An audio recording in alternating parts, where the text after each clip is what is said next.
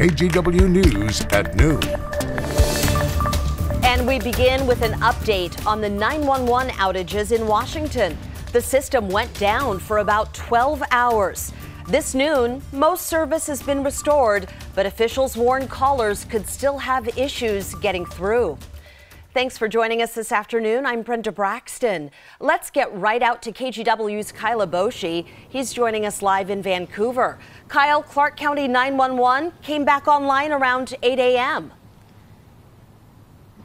Brenda, it has indeed. It's been restored early this morning, but that comes after a long night. Like a lot of other people, I jumped out of bed last night when my cell phone went off with what appeared to be an emergency message. The cryptic text message said, "This is Cressa 911. 911 lines are down in our area. Call this phone number for emergencies."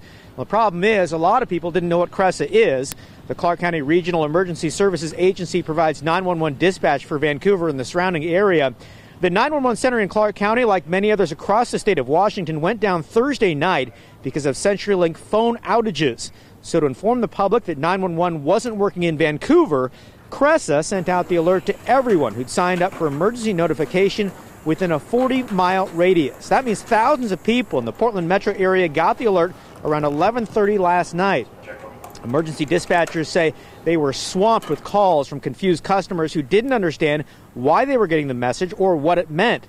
I spoke with administrators from Cressa just a short time ago. They admit that improvements can be made. First of all, the wording could be much more clear in the message they sent out. Additionally, they want to look at the software, so next time they send it out, it doesn't go to such a broad area. Back to you. Well, today, a Portland man gave his first live interview about his brand new world record. He crossed the entire continent of Antarctica on his own. He made it across the finish line just yesterday, and Christine Pitawanich has been following his journey.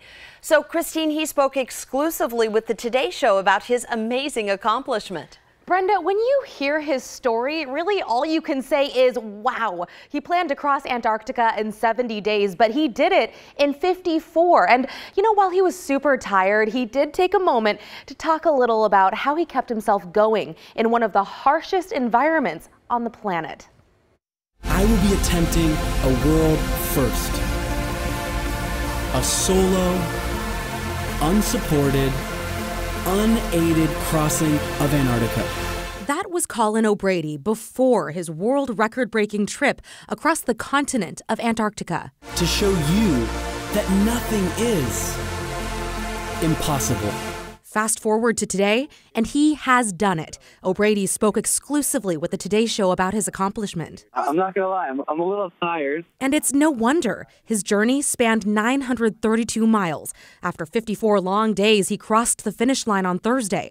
The first thing he did, called his wife. It was an emotional conversation. It was a lot of pride, and we were just all screaming and hooting and hollering and happy that he was there safely. It is an incredible feeling. Just so excited and grateful for to be here safely. The trip wasn't easy. O'Brady hauled a roughly 400-pound sled day after day in one of the most extreme environments on Earth. It's minus 30 degrees out, winds blowing 60 mile per hour. I don't know, the wind chill's like minus 100, something crazy. And I kept pulling my sled 12, 13 hours every single day. I never took a rest day. And he never stopped believing in himself. Every morning I'd wake up and I'd tell myself a mantra, you're strong, you're capable, you can do this. Now, on the other side of the finish line, he's 40 pounds lighter. So first order of business will be a proper meal, but he's most looking forward to what comes after that. And then when I get back to South America, wrapping my arms around Jenna, my amazing wife, will be my very first thing. I can't wait to see her. And this is, like I said, been both of our dreams come true. So another reason that his trip was so inspiring, about 10 years ago, he was badly burned in an accident and was told he might never walk again. O'Brady says he hopes his project inspires others to take on their dreams, however impossible they may seem. Back to you. I think he's done that and then some.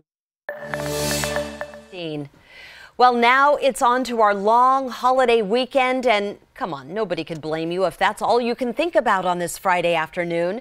Check out those sky cams. Those four pretty much cover the state, showing conditions from the coast to the Cascades. Meteorologist Rod Hill is also talking New Year's. I know you've been going over that holiday forecast. How are things looking right now? Well, for travel, the news is terrific. I'm going to show you a bunch of past cameras that basically show the easiest travel conditions, the best road conditions, if you will, that we've had all week. So we're still in this very cloudy pattern for the remainder of today, including this evening and overnight tonight. But this rain will continue to be nothing more than it's been here on the west side, meaning the coast and the valley. And that's anything from some very light rain to some sprinkles and kind of back and forth. There's the Rose City camera. We're at 45 degrees. Temperature's holding steady. Maybe we bounce up another degree or two, and that's about it. So I've got us at 47 at 3 o'clock. Still the same thing, sprinkles / light rain this evening at 9 p.m. and a number of 44. Here's that Timberline Lodge camera. The temperature at 28 degrees. The snow level has been as low as 3,000 feet. It's going up to about 4,500 feet this afternoon. And with that snow level slightly rising, Government Camp is at 32 degrees. ODOT has that pretty much down to bare pavement with the snow in the middle. Clearly, there'll be some icy spots. But this location, Government Camp, might in fact stay above freezing all night tonight. So again, good news for travel. Over in Central Oregon, they're being treated to a partly cloudy day. This was a complete snow cover at Eagle Crest in Redmond. But you can see the snow is about gone. They're currently sitting at 36 degrees. The East Gorge, no problems here. Very low clouds, hazy, kind of foggy. But the temperature is warm at 39 degrees, meaning nothing but a chance of some rain. And then out in the blues, this is the best shape Deadman's Pass going into the Blue Mountains on I-84 has been all week. Some icy spots, yes, but you can see a lot of bare pavement. And in fact, to our south, Willamette Pass over the Cascades, that's warmed up to 36. That's the first time I've seen bare pavement there, I want to say in weeks. It's been quite a while. And Brenda, Siskiyou Summit for folks going into California, that's pretty bare at this hour as well. Back to you. All right, good to know. Thank you, Rod. Well, it looks like the partial government shutdown will definitely last into the new year. Congress has closed out the week without a resolution in sight. Now the stalemate is putting some families in a tough position. They have bills to pay and no paycheck coming in. NBC's Hallie Jackson reports. The House stands adjourned until 10 a.m. on Monday, December 31st. After less than 7 minutes in session, Congress is effectively done working for the year with no movement on a shutdown solution, no urgency, and no optimism. I don't see a scenario where the government opens back up until a new Congress is sworn in. At this point, it looks like we could be in for a very long-term shutdown. That's a problem for people like Emily Garris, whose husband is in the Coast Guard and won't be getting paid on Monday like he expected. Well, if this stretches on, into next month, it'll definitely be an issue for my family.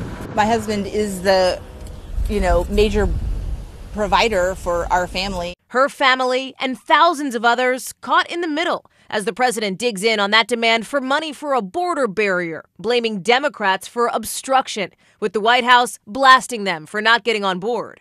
We're stuck. It's a matter of principle for the president. Top Democrat Chuck Schumer firing back, his spokesperson saying for the White House to try and blame anyone but the president for this shutdown doesn't pass the laugh test. The one thing that we should all want to do, no matter what our political philosophy may be, is to keep the lights on. In this shutdown stalemate, a focus on the border. And that's where Homeland Security Secretary Kirstjen Nielsen will be today. She's traveling there after the death of Felipe Gomez Alonzo, an 8-year-old boy from Guatemala. He died in New Mexico in the custody of U.S. Customs and Border Protection. His mother, devastated, explaining her son and his father were trying to escape poverty by making their way to America before both were apprehended. Gomez Alonzo is the second child to die in U.S. custody in less than a month. CBP now says it's reviewing its policies related to children under 10 and adding secondary medical screenings for all kids in its care. That was Hallie Jackson reporting. This noon, New Yorkers are still talking about that eerie sight. The night sky glowed bright blue after an electrical fire at a power plant in Queens. A transformer exploded last night, but residents didn't know that right away. There was mass confusion and power outages.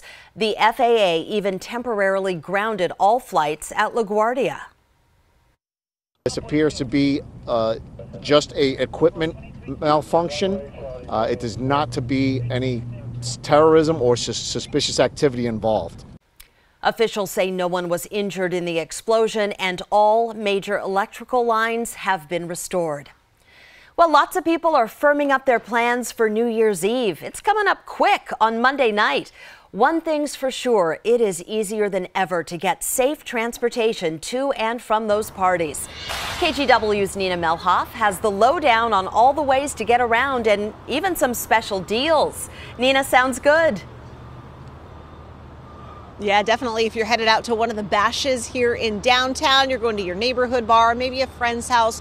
With TriMet and ride sharing, there is no excuse to not have a designated driver. So let's first start with TriMet this afternoon. Max and buses are going to be free starting at 8 p.m. Monday night to attract riders, and they'll be running till 3 a.m. so you can hop on and get home safely. New Year's Eve is, of course, one of the busiest nights around the world for Uber and Lyft. Because of the sheer demand for cars, you should expect surge pricing. That's when the fare is higher than it normally would be when demand is greater than supply. But more drivers will be out there looking to make money, so you should be able to get a car. And it's so much easier. Back in the day when we did not have Uber, it was impossible to get cabs in this town, even down here where we live. And it's just changed the way that people can get around. It makes it a lot safer for everyone. I usually don't go out. I'm just a neighborhood mom. We usually just kind of hang low and make sure the kids get home safe. Ubers, yeah, it's great. I mean, people waited like a minute and it's like right here. I just use the bus. So the city of Portland has teamed up with Lyft and local taxi cab companies to give you a discount. Cabs will discount rides up to $20 and Lyft is $5 off citywide. But the catch is they're not giving out codes ahead of time. You have to pick up a paper coupon at one of the 70+ participating bars and clubs. So we have put that extensive list of where you can get those coupons at kgw.com. Brenda, back to you.